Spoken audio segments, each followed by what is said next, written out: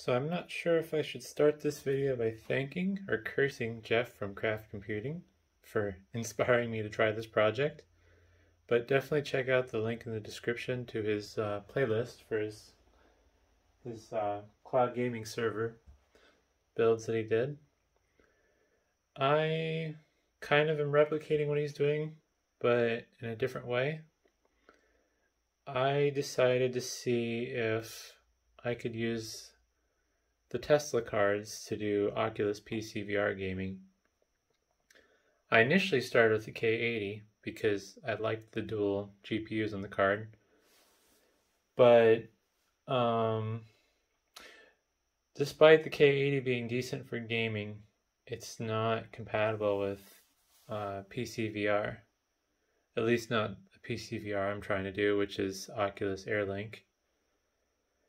And in my case, what I determined was the K80 is not capable of doing PCVR with Airlink because the K80 lacks the video encoding capabilities required. The K80 doesn't support basically any kind of video encoding, but I did find that it somehow is able to stream 1080p 30 FPS. It will not do 60 though. If you try to stream 60, it just breaks everything. I haven't tried 720p 60, but the K80 is probably going to be getting sold now that I have a pair of Tesla M40s. The Tesla M40 is capable of PCVR because it supports H.264 and H.265 encoding, which is nice. I did find it to be a little stuttery, but overall I was pleasantly surprised. I haven't tried too many games yet since I was just trying free ones. I do have some stuff in my Steam library, but I haven't had time to figure out how Steam VR works, how to set it up. Plus, being that I'm doing this on a virtual machine might make it a little more challenging. But yeah, so with like VR games that are actual VR games, this card did have some issues. It was a little stuttery and jittery. But when it came to playing VR games that were basically flat games on a PC headset, or a VR headset I mean, it didn't really seem like there was any issues. I can't speak for latency issues since I haven't quite figured out what my latency issues are. I don't think it's my network necessarily, since everything's wired up to the access point. The access point is on the other side of a wall from my VR room. So that's something where I'm kicking around the possibility of maybe moving my wireless access point in my VR room and then just adding another access point to my office. But that's kind of work in progress. I also wonder if the R720 is bottlenecking my GPU or not. I haven't quite figured out why, but on the virtual machine with the Tech PowerUp GPU-Z utility, it was reporting the card as a PCI Express X32 2.0, which I'm not quite sure how that works because with these risers, they are 3.0 rated. Gen 3. Oddly enough, I think these risers are lower end than the ones that are in my server right now. Let me see this riser. So this one supports X16. So I don't know if GPU-Z is maybe pulling not the card's actual connection, but maybe it's pulling from the riser and thinking that it's the 32 lane slot that I have the card in. From a power standpoint, that was an interesting caveat. I've done some other videos on it already. Since these are not PCI Express power, but they're EPS 12 volt, I had to make my own custom cable. You can buy an aftermarket power cable that'll go to two PCI Express 8 pins and then buy the adapter that goes from those two PCI Express 8 pins to a 12 volt EPS, but it just makes a giant cable mess, which I'm not a big fan of. So I just decided to make my own cables. I have found some cables on eBay that might be correct for this card, but the problem is they don't show the wiring very well, so that's a little bit of a disappointment. Not that I can just make my own, so it's not a big deal for me, but for other people that don't want to make their own cables, then that might be a bit of a problem. But overall, it's been a fun experience. It's definitely better than the RX 580 I was using in my gaming PC for my VR room, because the RX 580 was just a 4 gig card, and it seemed like it just wasn't powerful enough. It was a lot more stuttery and worse than this card was. Plus, since I like to keep my temps cool, even at high speeds, that card was getting to the 70s. Not to say that this one isn't getting that hot either, but the RX 580 was running hot, and then having all the fans at high speed, and that got noisy and annoying.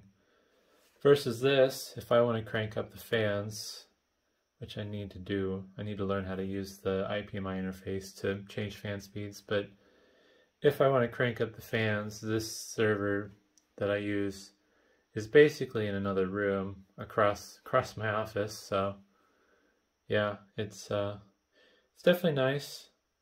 Plus, I plan on virtualizing my desktop onto the server eventually.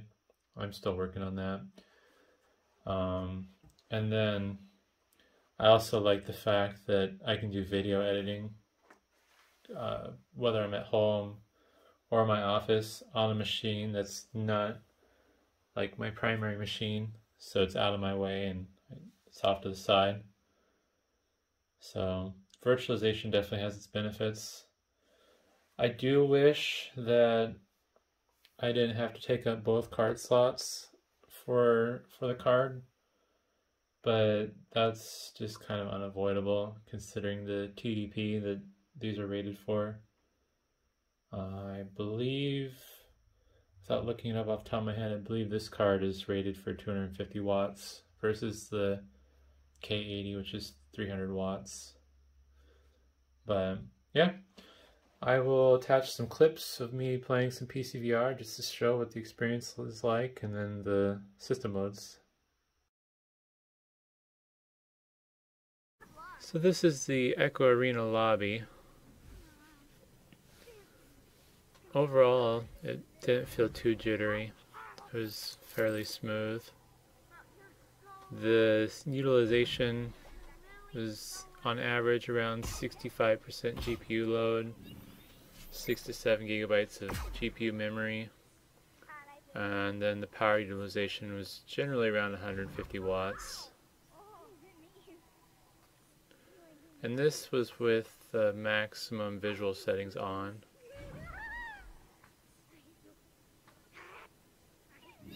You will see a few spikes in the GPU load, but for the most part, things were pretty consistent.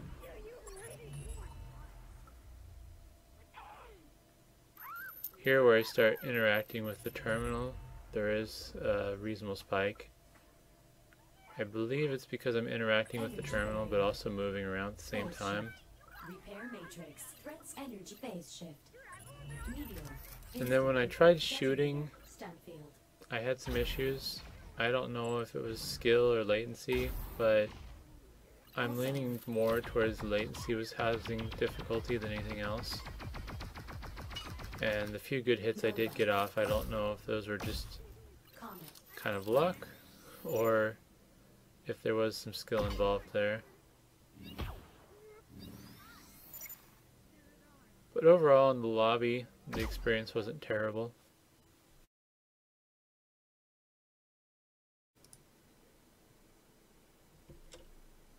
So this clip is an AI match that I did. This was on lowest settings, And I also did have the task manager open just to kind of keep an eye on what the CPU utilization is.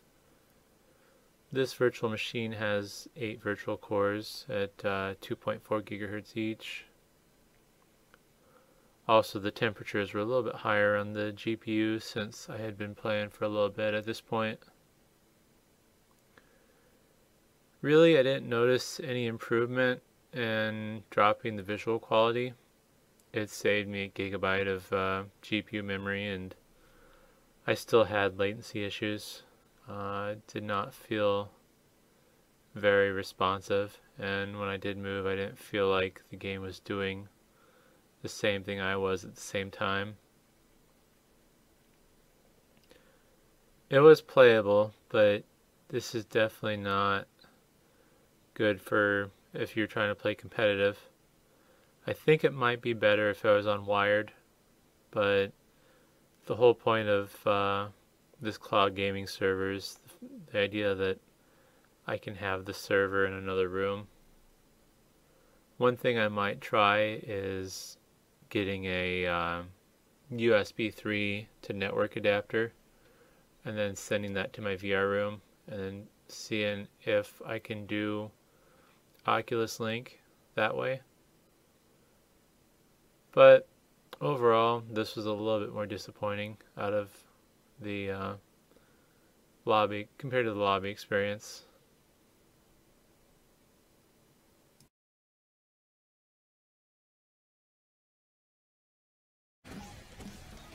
So this game was Vroom Kaboom. I felt like it was more of a flat game ported over to a VR headset. Wasn't quite as immersive as Echo VR was. Overall, it seemed to run well over airlink. I didn't have any noticeable latency or lag issues.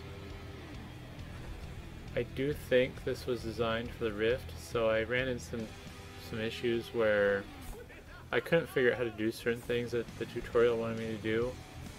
And I'm not sure if it's because the Quest 2 controllers were lacking something that was required that's normally on a Rift controller, or if I just didn't understand what I was supposed to do correctly.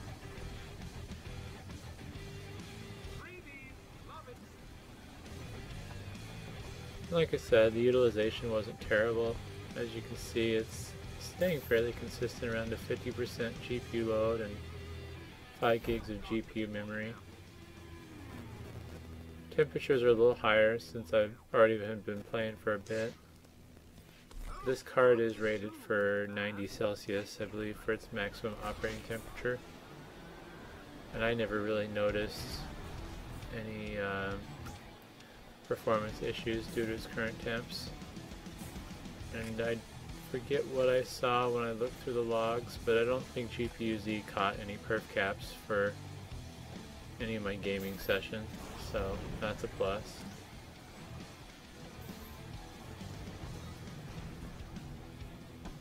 Overall, it's an interesting game though. I never did more than a tutorial, but maybe I might try more of it down the road.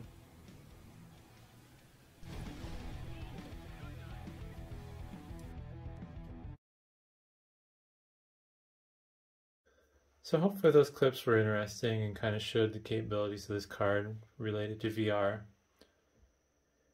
Whether or not this is worth doing, I don't know.